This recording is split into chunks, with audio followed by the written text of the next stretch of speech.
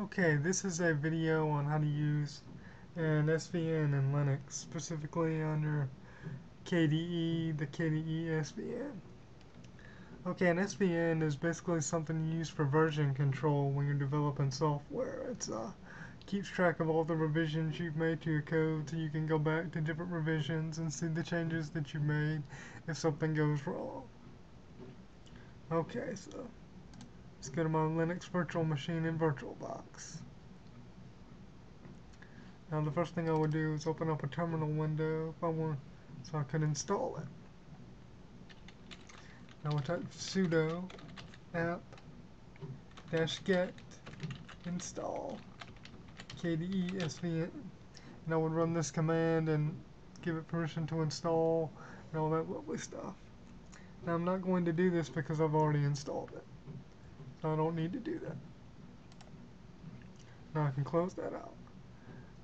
Now, after you install it, you want to open it up, KDE SVN client. What you want to do is you want to go to where your SVN is located and find the secure server address to check it out.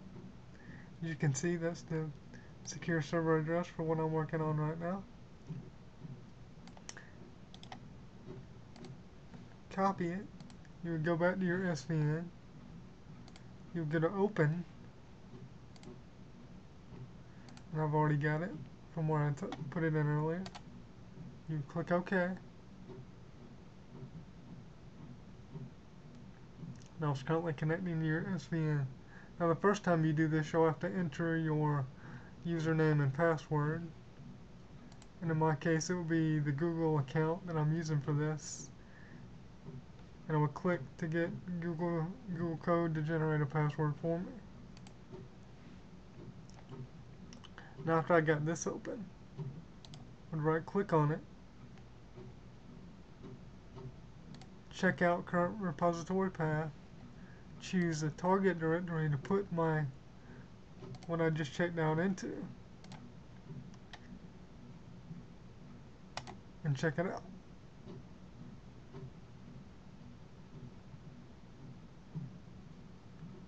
And as you can see, it's adding all the files to the directory that I chose.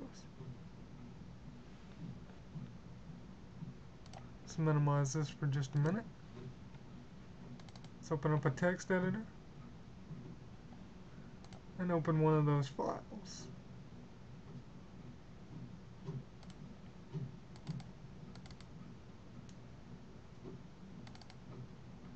Now let's just make an arbitrary change for absolutely no reason.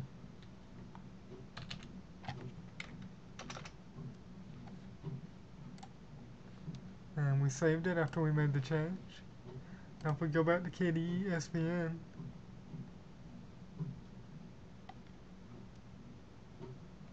and that's weird, it's not showing where I made a change, but okay.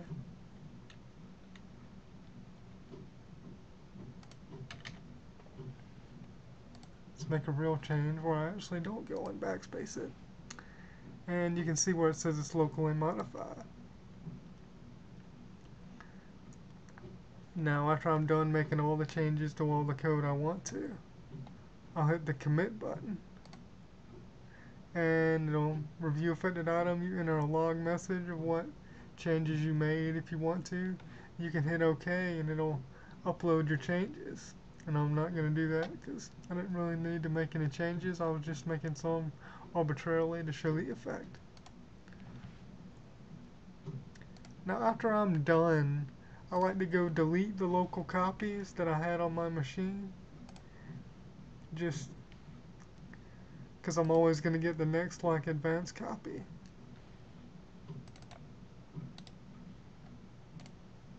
Or you can keep them there, and when you go to check out that directory again, you can just click overwrite. And that's basically how you use an SVN and Linux using KDE SVN. Thank you.